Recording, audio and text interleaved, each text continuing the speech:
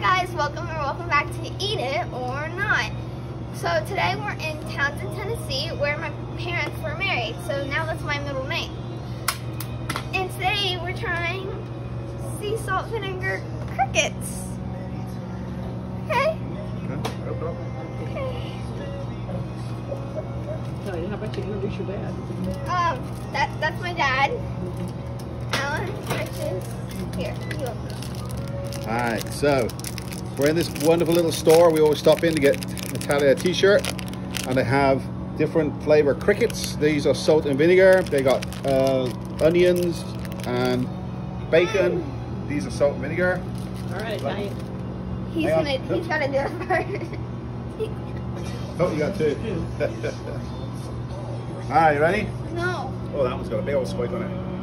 Come on, ready? No. 1, 2, 3. Crunchy, actually very good.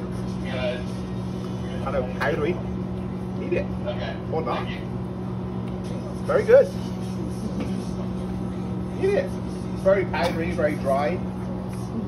Salt and vinegar. It's good. So would that be a knot?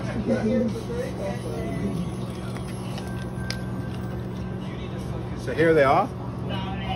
Wonderful little things. It's the thought. Salt and vinegar is good. Okay, it's not bad. It's pretty good, but I don't like the thought of eating. Pretty good if you're going to Mountain Dew. Yeah, just keep a drink nearby.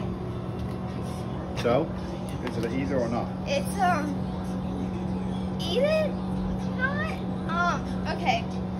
So, we've got all that flavor, but if you are gonna try these, just don't look at it. Then it will be an eat it, but if you look at it, it's not.